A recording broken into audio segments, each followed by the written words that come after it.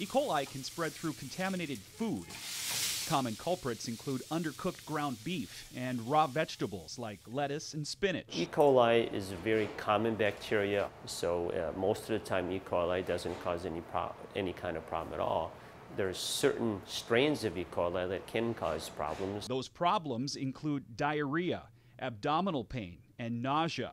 People with severe symptoms are at risk for kidney failure.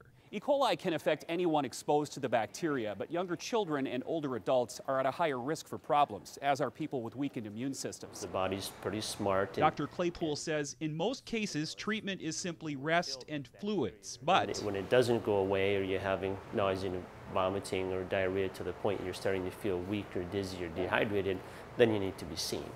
Meantime, the best way to avoid E. coli is to wash your hands and your food and thoroughly cook that burger, too. For the Mayo Clinic News Network, I'm Jeff Olsen.